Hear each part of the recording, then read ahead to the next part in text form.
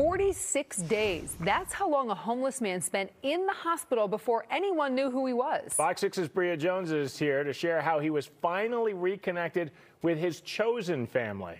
Well, the founders of Street Angels Outreach say for weeks they were looking for a friend they have helped for years until a simple note reunited them.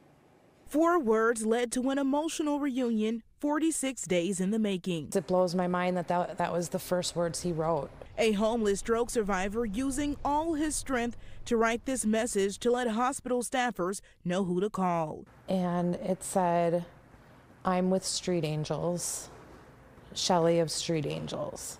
Shelly Saracen is the co-founder of Street Angels Outreach. For weeks, her team has been looking for their friend Jason. In November, around Thanksgiving, our friend went missing. And I thought, you know, with the colder temperatures and warming rooms opening up, maybe he had gone inside. Saracen says for over a month, they went without leads. As the weeks went on, I became a little more worried.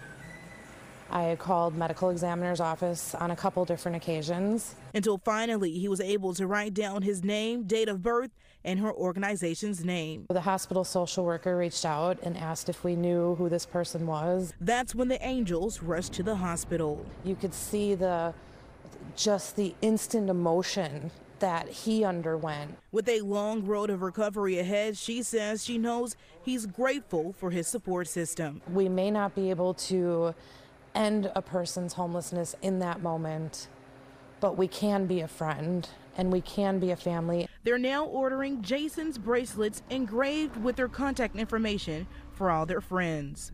Maybe that'll help, you know, a little bit sooner, that we wouldn't have to worry.